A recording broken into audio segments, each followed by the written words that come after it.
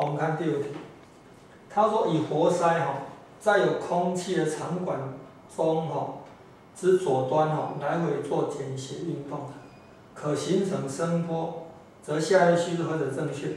我们看 A， 相邻输部与密部间的波长的距离为波长。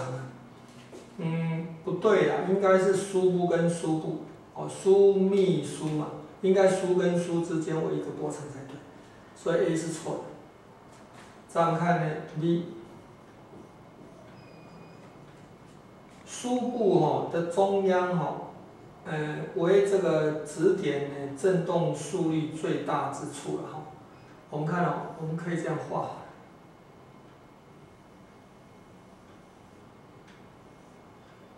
这个 Y 这个东西代表它离开平衡点的那个位置。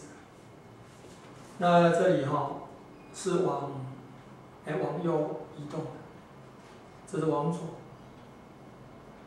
这是输部的地方。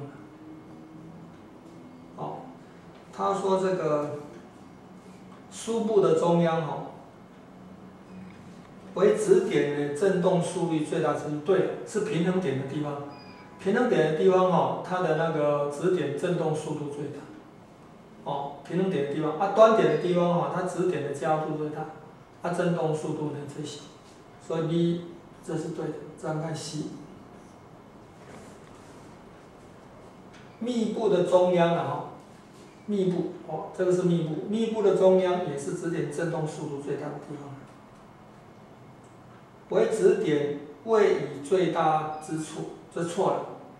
位移等于0的地方。这样看 D， 密部和输部在管中传播的速率均相同。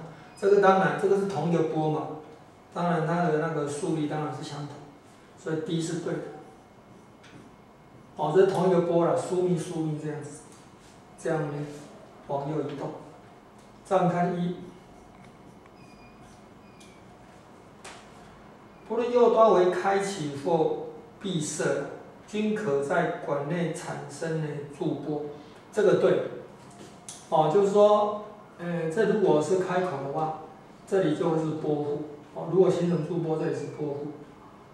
如果是闭管的话，那这里形成驻波，这里是那个节点，所以会形成驻波，没错。所以1是对的，所以答案应该选 B、D、E。